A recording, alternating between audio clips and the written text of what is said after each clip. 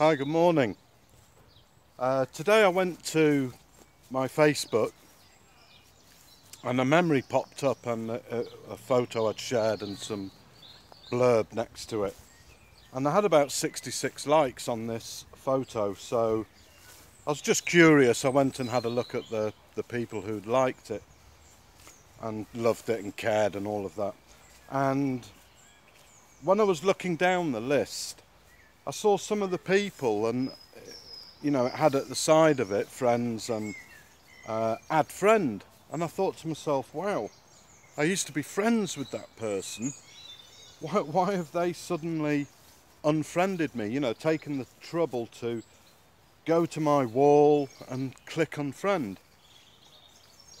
And then it got me thinking, about because how people accept us and like us, it can affect our psyche and it can cause stress in some people. So I reminded myself of the fact that people fall into groups, right, as far as I'm concerned, and how they view me. So some people will love me, some people will like me, some people will be neutral about me, and some people will just completely loathe me. And there's nothing I can do about that. There's no point in me changing really how I am as a person, because if I try to change to adapt to get those people who don't like me to suddenly like me, then all that's going to happen is that the people that in this other category that used to like me are now not going to like me. Do you see what I mean? And that's how it is. It's just nothing really to do with yourself if people don't like you. But we all want to be liked, right? Because liked is a form of acceptance. So being disliked is a form of rejection. And rejection takes the same neural pathways in the brain as physical pain. That's why we don't like rejection. And being unfriended on Facebook or being disliked is a form of rejection. So you see how it works? But it's really nothing at all to do with you and everything to do with other people. But to go back to or rather it's more about that, it's a numbers game, that's how I put it, so X amount of people love you, loathe you, like you, or are neutral about you. But what about those people that, that you were good friends with, or you had good interactions with, and there was a couple on this post of mine that had unfriended me that I thought we got on really well.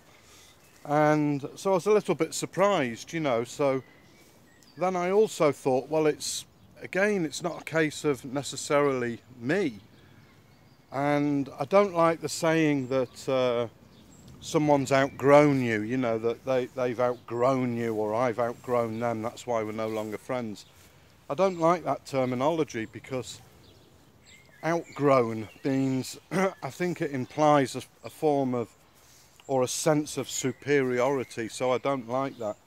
But the way I look at it when somebody like that has unfriended me on social media is maybe just they'd learnt their lesson that they'd come to learn from me, or maybe I've learnt my lesson from them, because I'm guilty of unfriending people as well.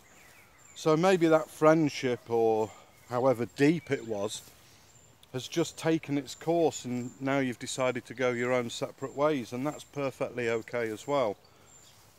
So the takeaway I want you to have from this video is, try not to be too stressed. Not everybody is going to like you, and some even deep friendships, long friendships, can end, and maybe it's just drawn its course, and like I say, maybe you've learnt your lesson from them, or they've learnt their lesson from you. So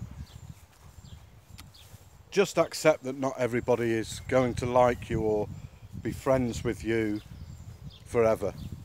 Alright, and I hope that can keep your stress levels down. Keep enjoying the sun if you're here in England. It's beautiful, right?